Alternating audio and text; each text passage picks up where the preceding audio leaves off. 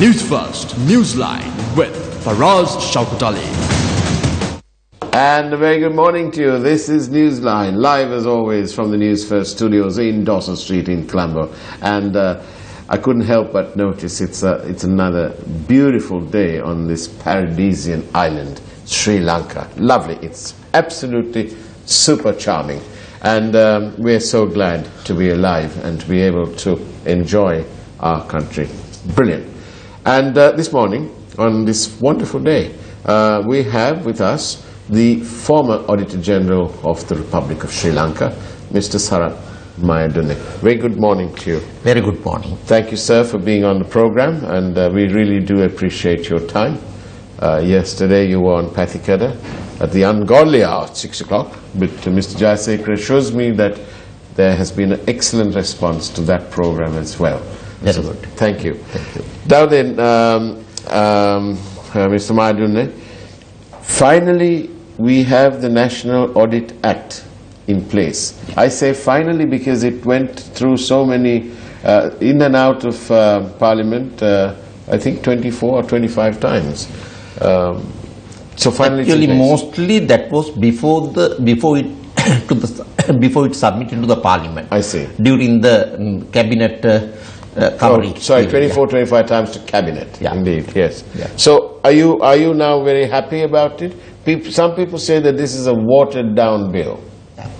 Certainly, yes, to some extent. But when you see the overall picture, it is an excellent one. We have to appreciate it very highly due to so many reasons. Okay. And are you saying that because now it's passed and it's become law, and so you have no other choice but to say, well, yes, it's okay? Or are you saying it out of conviction? Do you really believe that it is okay? I believe it is very good. Yeah. There's some room for expansion, no improvement. So there are a few adupadus now. There are, someone can say so, okay. But even without attending those things, this act can be used for the better control of the entire state mechanism. Right. So the overall position, it's good. Very good. And Mr. Mayadunne, who are the parties, who are the stakeholders, who are the parties affected by this National Audit Act? Mainly we can speak of the state audit sector. Okay. They are Auditor General is there, National Audit State, our National Audit Service is there. Yeah. Then Audit Commission is there. Yeah. Audit officials are there. Yeah. That is one of the main sector. Right. The other sector is the public officials or bureaucracy. Right. They are also well, I will say, bound by law as well as privilege. Ah. Yes. Okay. Then the main party actually, the general public. I see. General public is getting the benefit to a massive extent if this works properly. Right. The other two parties connected are the government. Okay. Government is bound as well as privilege. The Parliament is bound as well as privilege. Therefore, we can speak of 5 sectors mainly. So, which is the general public, Parliament, government, the state audit, and bureaucracy. That is correct. So, which do you think is the most benefited by this? Is it the state audit and the bureaucracy? General public. The reason actually, the state machinery is established to serve the people. Yeah. The state audit main role is to look at how the service delivery is done by the state machinery. Right. Therefore, any weakness, wastage, corruption, fraud, anything related to the delivery of service to general public is the area where the public should pay their attention. Therefore, general public actually should get the benefit as the Auditor General or State Audit will audit. That means check and review, check and report to the people through Parliament. Even the Act requires these observations should be webcasted. Right. Therefore, finally the people will get the benefit to know how the areas were arranged, how the services were delivered, how the weaknesses were identified, and mostly in other countries the recommendations, very important part, but for that one the state audit should have more resources. Right now actually, so you are saying it right now it's the resources are limited. That is correct. I see. When you say resources, mainly the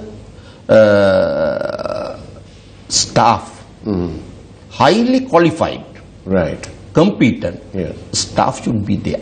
Right now, to my understanding, all the staff, audit staff, is recruited to the audit are accountancy oriented officials. I see.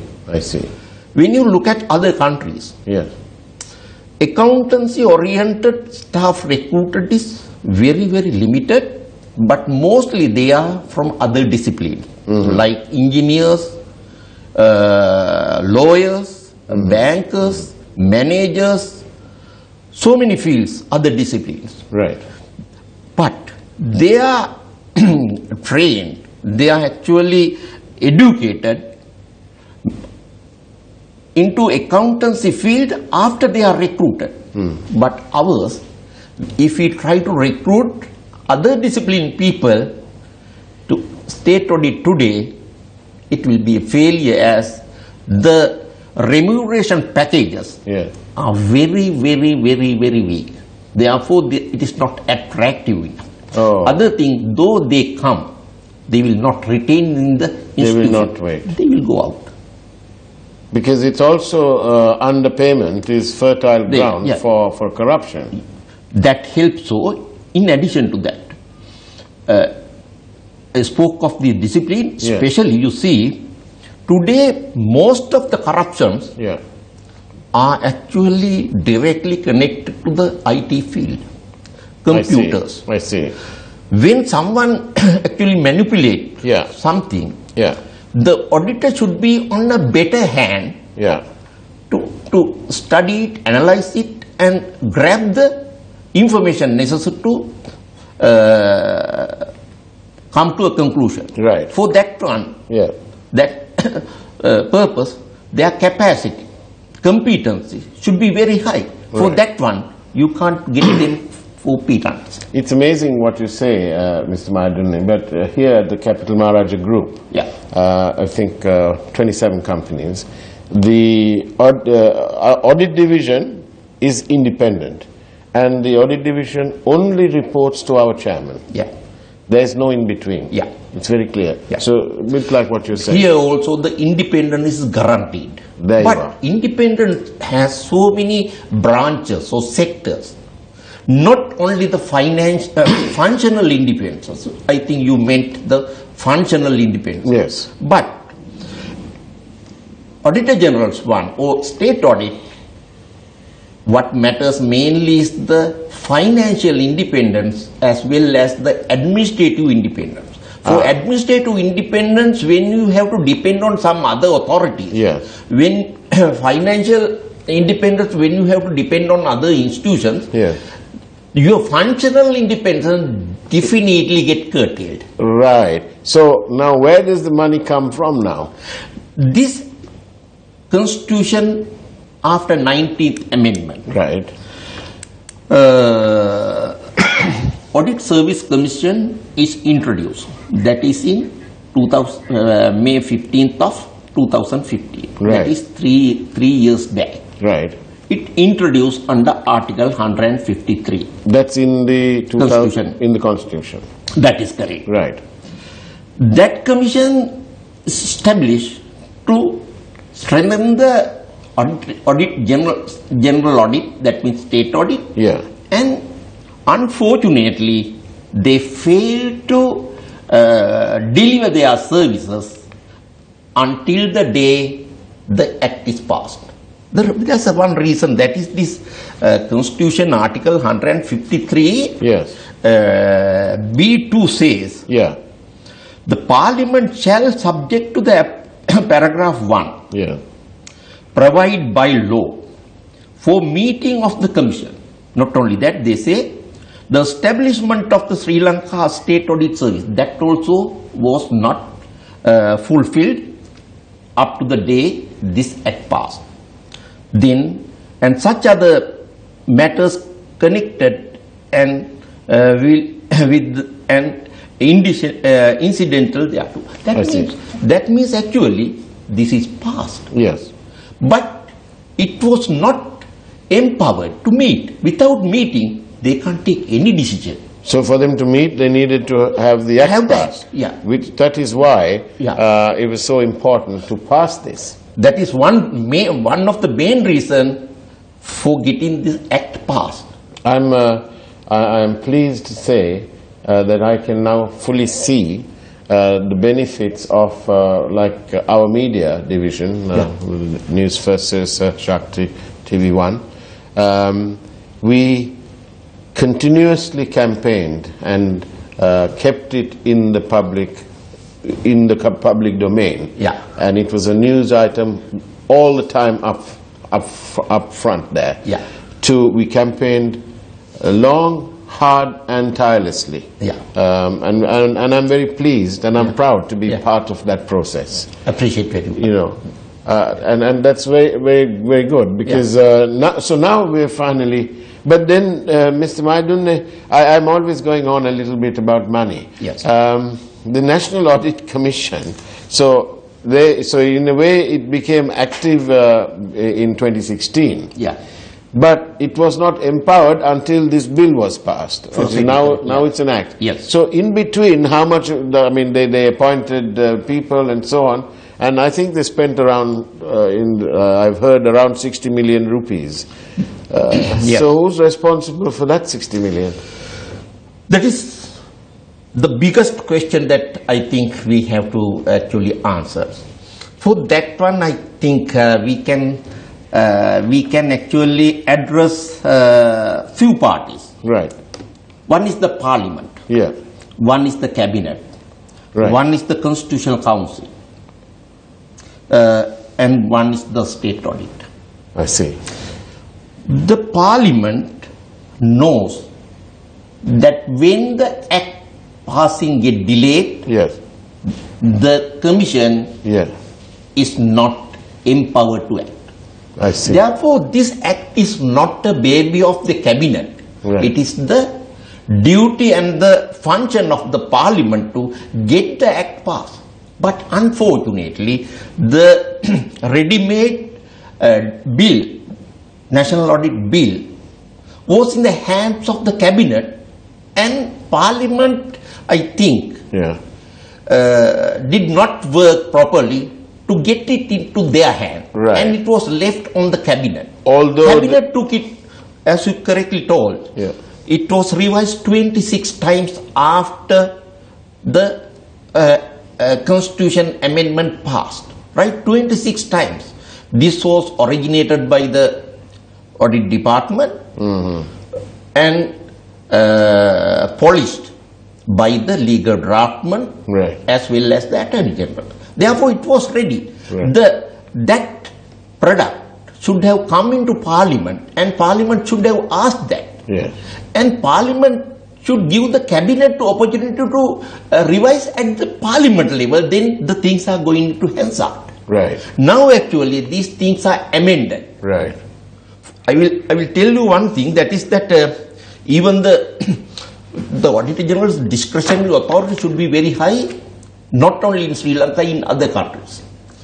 Now, Mr. Mayadunne, let's stop there for just a few seconds while we go for that break that we promised. And this is Newsline. Don't go away.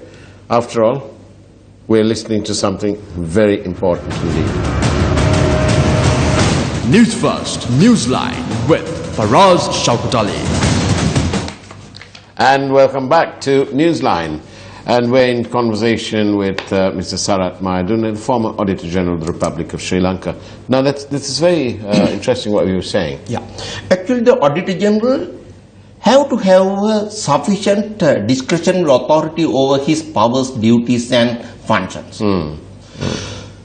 The Act originally, I think even in 2017 August, under this one, it said, the Auditor General or any person authorized by him in carrying out an audit shall, this is the important portion, as far as possible and as may be necessary, examine whether the list is given. Right. Final one, this discretionary authority, that is, as far as possible and as may be necessary, examine whether. When that portion is dropped, and the balance remain, Auditor General is bound under this one for so many things without paying any attention for the possibility as the necessity. Right. Therefore, he has a limited resources. When all the things are legally required, it is a very difficult task for him to fulfill, as well as he will be punished finally for not complying the requirements as this required. The Act requires all the parties who are bound by this law should follow the, will be taken to courts. Therefore, this discretionary authority is taken out.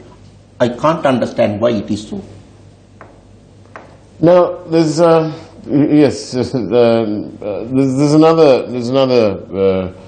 sort of thought process here. You know, when you're talking about the funding, every public body will, by law passed by Parliament, pay an annual service fee on a pre-arranged basis. Implementation of that system will then solve the problem of funds. What do you think about that? That is, before that, shall we go back to what we were discussing? The Parliament should be answerable for delay in this one. The Cabinet took so many time, so many months for amending, and it got delayed. That is one reason for this establishing the Audit Service Commission. The other matter, the Constitutional Council, they appointed this commission before passing this Act. Very clearly they should know the Act, the commission cannot meet without the Act. Without that. But however they passed. Therefore, when they passed, when they appointed the commission, it happened them to get into a... So do you think they didn't realize, or they were just not fully, didn't have sufficient knowledge? I am not sure about the actual cause, but it happened. But it has happened. Therefore, who is accountable for this wastage? Even the Auditor General has to answer. Has to answer that question. As he is the chairman as well as a member of the commission. Right. And audit has to report on these things. They have to report this as a wastage. For spending such a huge money out of the general public purse. Right. For this purpose, without such... You are asking about the implementation or applying the public purse.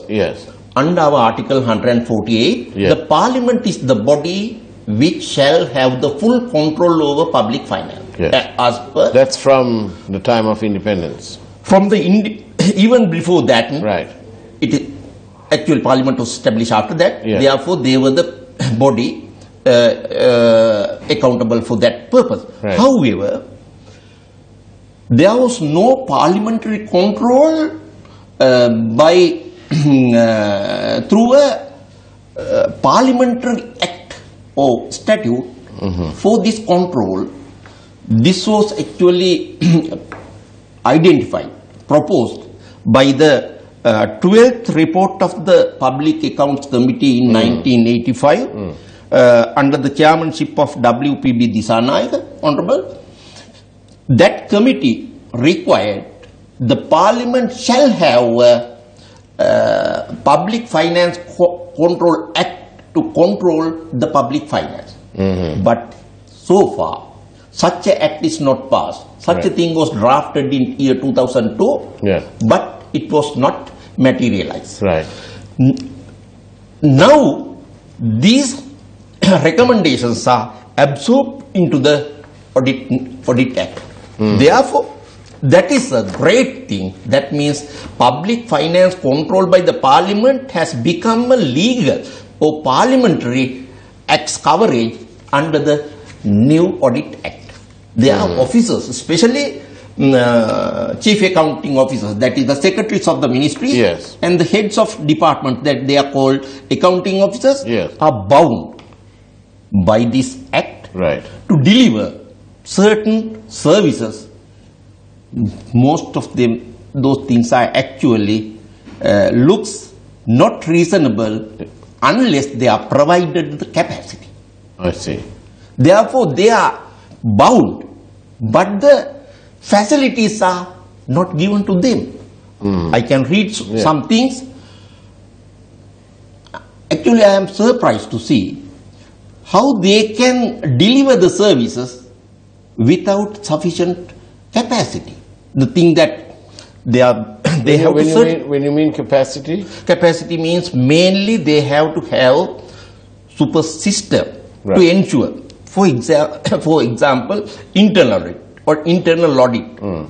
Under this one, the chief accounting officer are bound to ensure the effectiveness of the internal audit section and improvements related to. But for that one, internal auditor, when internal auditor is appointed by the authority, they have to have a proper training, proper qualifications, proper experience, and they should be empowered also. But to my understanding, most of them are just not under the top of the institution, but under middle rank of the rank. Therefore, they are not actually fit to ensure, though they are legally bound to deliver the services. I see. That's a very anomalous situation. Yes. We have a viewer from Kandy who says the surcharge provision is to be decided upon by the chief accounting officer or the ministry secretary. However, he or she has to act on directions of the cabinet of ministers. Will he not be therefore influenced? I think it is actually misinterpreted. The surcharge amount and the fact is determined by the audit and conveyed by the Audit Service Commission to the Chief Accounting Officer. However, Act does not require the Audit Commission or the audit to name the parties connected. It is in the hands of the Chief Accounting Officer. He has to study and identify the parties related. He may be a politician even. Not only an official, maybe a politician even, and issue the surcharge notice, and then after reviewing the things, the surcharge certificate and recover.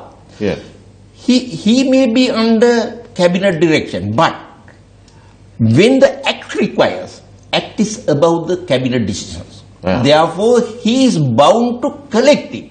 So he is bound to ensure implementation. Therefore, cabinet can't supersede the parliamentary authority. Therefore, Parliament gives the authority to the state audit to inform the relevant chief accounting officer about the amount of surcharge. It is up to him to get it surcharge from the relevant parties. Therefore, earlier it was under the proposal required Auditor General to decide all these things and to deliver the surcharge notice as well as the certificate. But when out of 4 parties, the auditor, that is the witness, then the judge, that is the Auditor General, then the complainant, he is also Auditor General, 3 parties are in the hands of the Auditor General and the other party is answerable. Now that is splitted. Therefore, now it is much better. Imposing the amount is decided by the state audit and implementation and recovery left over to the Chief Accounting Officer. And the Chief Accounting Officer is required by law, legally obliged to recover. So that's the correct interpretation. Correct. So I see. So now finally, after all these years, now we have that we have compliance with the constitutional provision that Parliament shall have full control over state expenditure. Not only expenditure, state income also, and revenue. Therefore, the Parliament shall have the full control. The Auditor General is the constitutional machinery assisting the Parliament not only for having the public finance control, but also the activities of the entire executive arm. And under Article 42(2), it requires the Cabinet to be answerable to and responsible to the Parliament. And the Auditor General, the recognized constitutional authority to assist in the Parliament to question the Cabinet. Why this is not done? Why this is done in this manner? Therefore, to demand the accountability from the Cabinet under Article 42(2), the Auditor General assists the Parliament. In addition to that, Auditor General assists the Parliament under Article 148 to have the full control over public finance. Therefore, Auditor General's assistance is actually under 2 main constitutional articles. I see. And just as we come to towards the end of our program, I want to ask you, how does this impact on companies or institutions like, for example, Sri Lankan Airlines? Earlier, it was under the Constitution, under English one, companies, state companies under corporations are there. But under Sinhala one, it was state companies under companies was under the Sinhala one. Therefore, there was a big problem. That is also clarified under this Act. Now, any government-owned company is subject to the audit under this. So that's very important. Any government-owned company, even if that company has been established under the Companies Act 2007. If it is over 50% of the shareholding under the government. Over 50% to the state, then the Auditor General has. But in addition to that, this Act provides that in case Auditor General thinks that government money or assets are in the process of public company even, with the approval of the magistrate, Auditor General can go to any private company and see whether the government funds are kept in their hand in unduly manner. It is a new authority. It was not under the Constitution, but Act covers that also. That is a very, very important opportunity to safeguard the rights of the general public. Wonderful. Do you know, Sarat Mayadunne, I want to say this, that this has been an extremely revealing program. I'm ever so glad that you come here and clarified some matters and shared those with our viewers. Thank you very much, as I am offered this opportunity to share some thoughts with you. Thank you very much. It's our great pleasure to be able to do this for and on behalf of the people, which is what News First is all about. Thank you, Ustad Mayadunne, for giving us such clarity. Thank you very much indeed. And that's the way it was from Newsline on this brilliant day, Wednesday, July 25th, 2018. Take care and God bless.